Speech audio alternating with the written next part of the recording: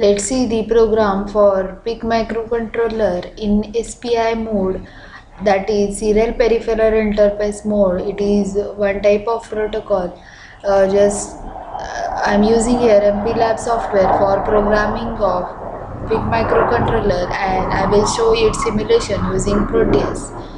Let's go to file menu, select new file or new project, select the category as microchip embedded, select project as standalone project, click on next, select the family as advanced PIC 8-bit microcontroller is PIC 18, then select device as PIC 18F4520. Okay, then click on next, then just select the hardware code tool as pick it to, so click on next, select the compiler as XC8 compiler, click on next, give your name as SPI mod. Okay, then click on finish. Here you will get the project files as header files, important files, linker files, etc. This will just right click on header files, new, see header file, then give your name as SPI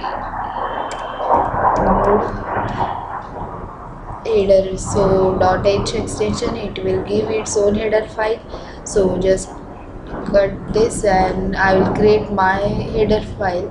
Just click on window, select pick view memories or pick memory views. From that select the configuration bits.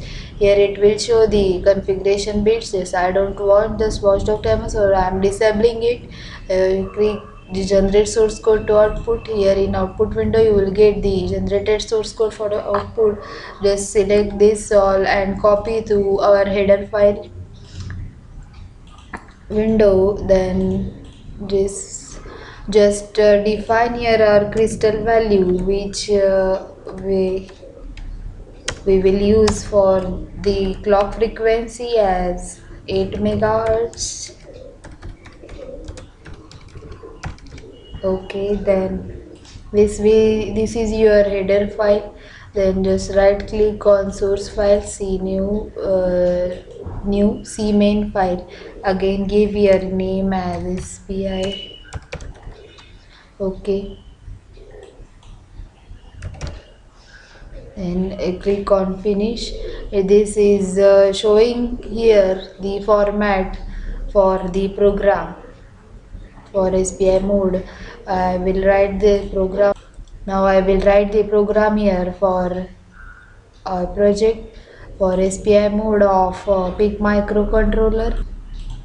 Now this is a program for SPI mode of PIC microcontroller.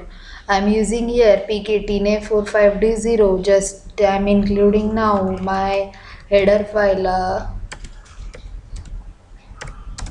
in double quoted SPI mode.h.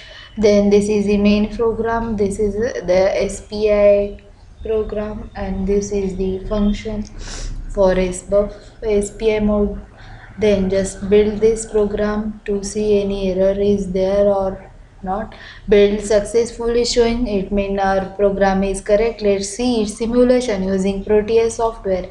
This is the circuit diagram or schematic for the SPI mode of PIC microcontroller. I am using here PIC 18A4520 and here SPI debugger I am using.